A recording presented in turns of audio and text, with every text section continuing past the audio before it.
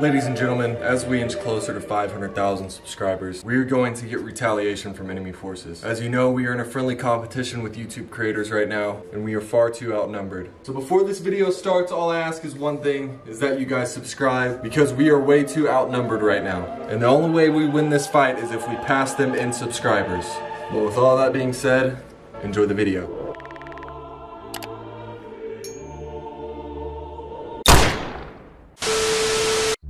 All of that really resonated with me. I started to feel a little emotional about it.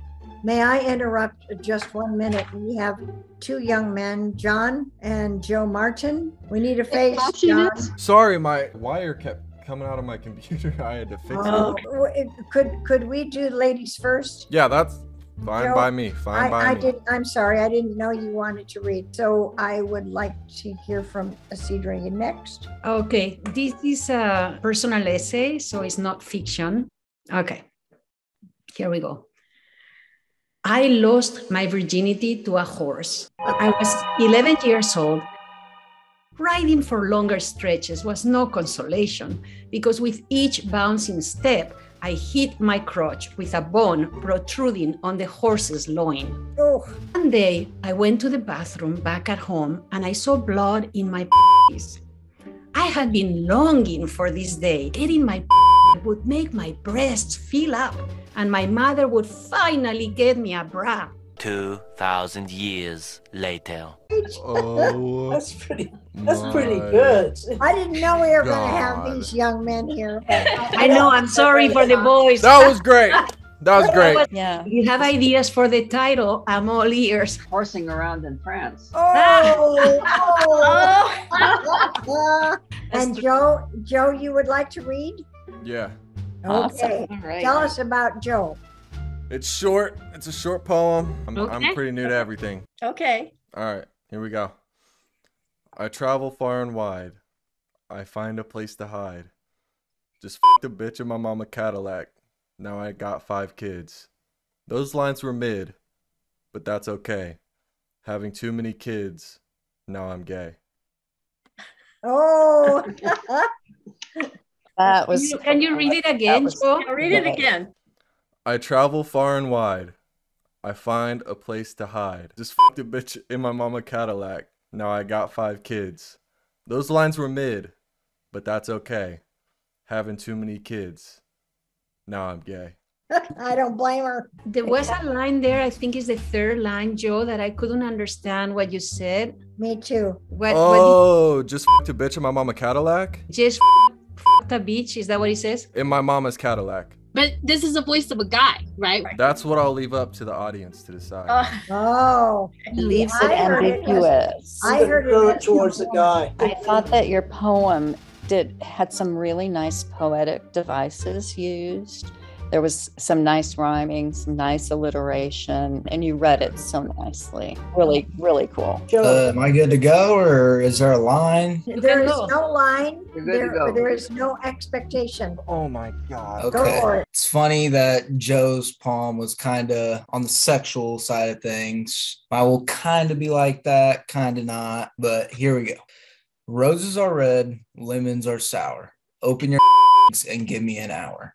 Kissing is a habit, f***ing is a game. Guys get all the pleasure, girls get all the pain.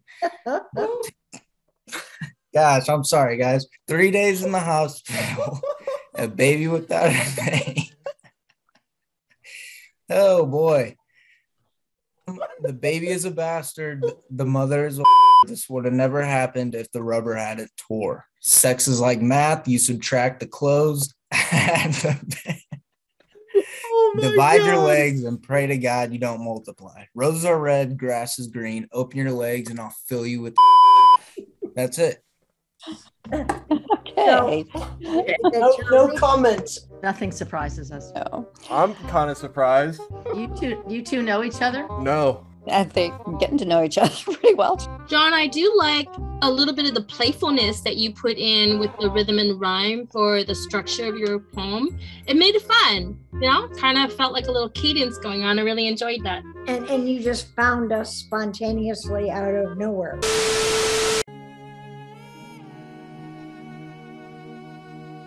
And I invite you at this time to take a journey along the path. And as you get deeper into this path, you notice that there's shrubs all around you now. And the flowers are getting thinner. Shut the f up, Grandma! I'm in a Zoom!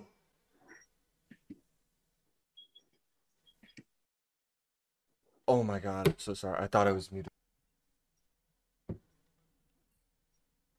I'm sorry, guys. My grandma wouldn't shut the f up. She has a sewing machine upstairs. It's just rattling. I'll keep it quiet for now. I'm sorry.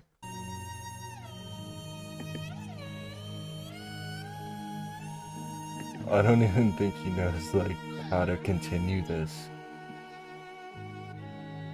Nope. Dude, that was brutal.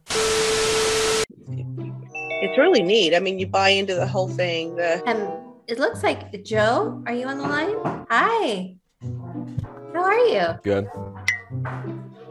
Are you here for the Wine and Wonder? Mm-hmm. So what's your background, Joe? No. Yesterday I walked my grandma's fish at the funeral, but after Tuesday I went backwards to the grocery store, and then here I am.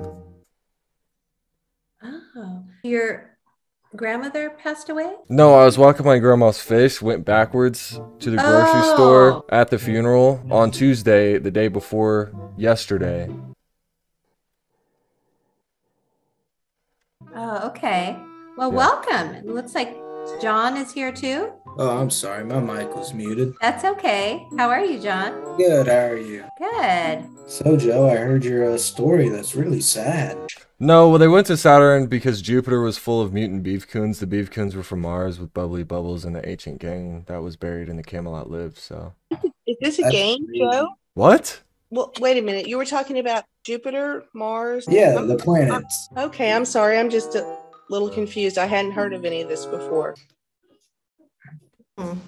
My apologies. Okay. So what are you guys doing for health? Yeah, I mean, the gorillas stole the Honda's Trail from the 70s. Tony Soprano lead the gangsters from Italy. That's not very healthy. No. Well, we were actually Patty and I were just wrapping up. So, Patty, if you want to go next. No, I'm all done too. I'm saying goodnight.